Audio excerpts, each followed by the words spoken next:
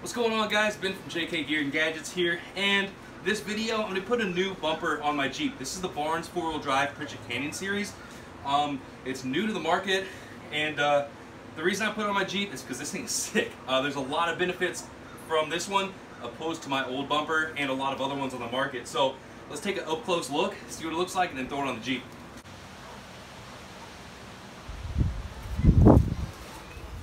Alright, so as you can tell, got the Barnes4WD bumper sitting underneath.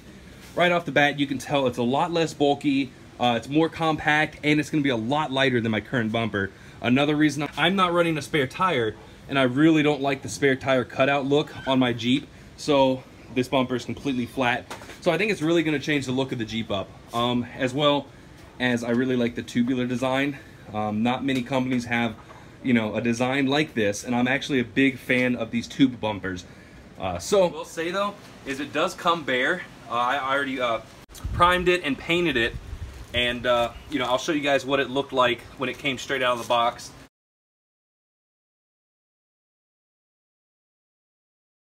And I actually used this Rust-Oleum hammered paint.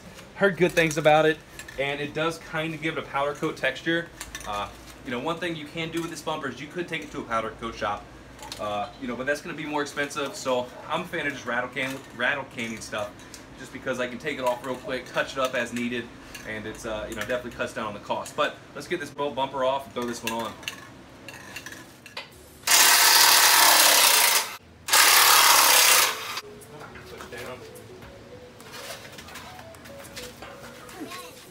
Alright, so now that we have our old bumper off, whether it was the OEM bumper or another aftermarket bumper, we're going to clean the cross member and the frame, and if needed, you know, repaint, remove all the rust or anything that's in there. But Barnes sent full instructions on how to install this bumper, but I'm going to do a step-by-step install in this video so you guys don't have to, you know, leave anything to the imagination. But the instructions call for a 1/2-inch drill bit and a 3/8 drill bit. Let's go ahead and check out what we're going to have to drill and go ahead and throw this bumper on.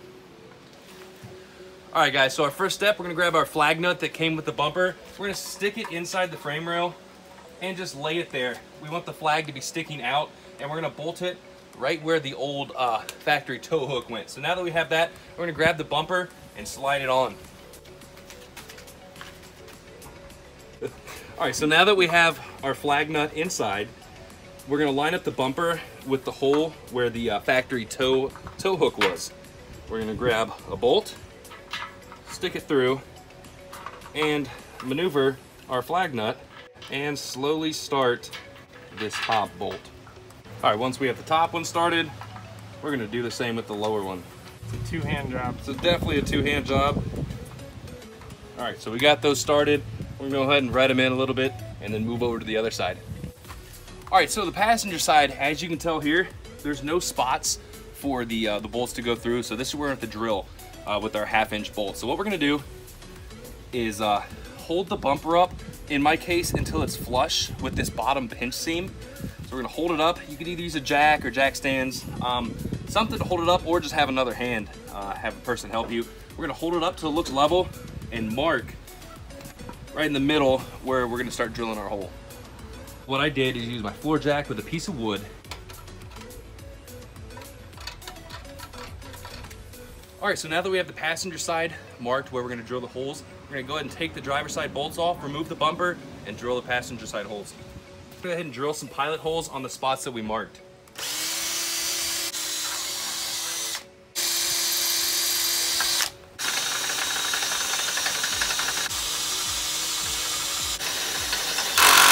Oh!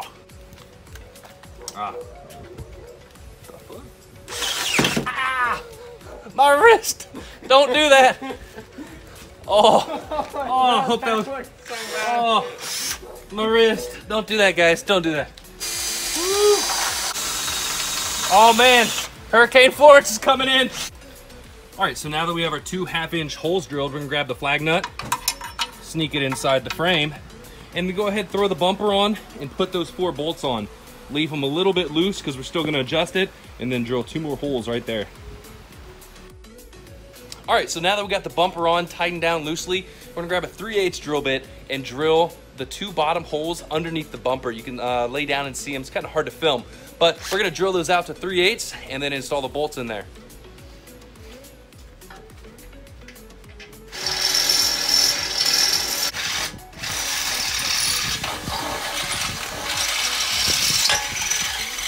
All right, so now that we have the holes drilled on the bottom of the bumper, we're gonna grab these the bolts that Barnes provided and put them up through. We're gonna use a 9/16 wrench and an Allen wrench to secure them through that rear cross member. All right, guys, so as you can tell, the bumper's installed and on. I think it looks amazing. The install is extremely simple. It does require you to drill a few spots, but the instructions they provided are extremely easy to follow. This bumper is only $340, so right off the bat, it's a lot lower than other US made bumpers. I forgot to mention that earlier. This bumper is made in the USA, so you know, the quality is great, the welds are beautiful, and everything fit perfectly. So I really do like how it's flat all the way across. It doesn't have the spare tire cut out. But one thing to mention on that is if you do have the factory tire carrier or a factory spare tire style carrier, this bumper is probably not going to work for you. I don't have anything to judge it on, but just the fact that it doesn't have the cutout means you're not going to be able to run a tire. You could probably add a spacer to your tire carrier, but you know, you'd have to ask Barnes directly about that. Overall, I'm definitely liking this design better than my other bumper, and as you'll see in the next video, it's going to tie in to the rock rails and their front bumper. I'm doing all three new armor just because I want the same style rock rails, bumpers. You know, I just want the Jeep to look good, and I'm really liking this design. It is lighter, it's less bulky, and it actually does have more clearance than my other bumper. It's about 2 inches difference just because it tucks up a lot higher.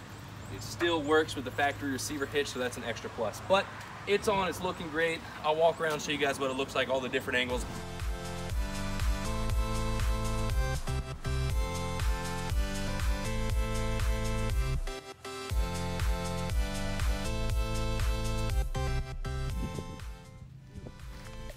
Alright guys, so I hope you enjoyed the video. Make sure to give it a thumbs up. If you have any questions about the install or anything else about my Jeep, feel free to go down in the comments. I'll be more than happy to answer you. Go ahead and hit that subscribe button if you haven't. Do all types of awesome Jeep videos and installs, and keep on Jeeping on.